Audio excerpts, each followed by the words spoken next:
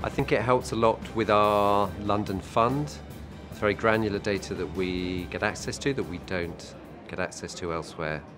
And we trust the data, and we understand the input is sensible. We talk to the analysts regularly, we query their views, we cross-reference their views, including our own data we can see on CoStar.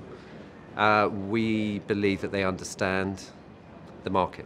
When I speak to the analyst, I can ask him about individual data points. I know why he's used that data, I know what he thinks of the data, so there's a very good relationship.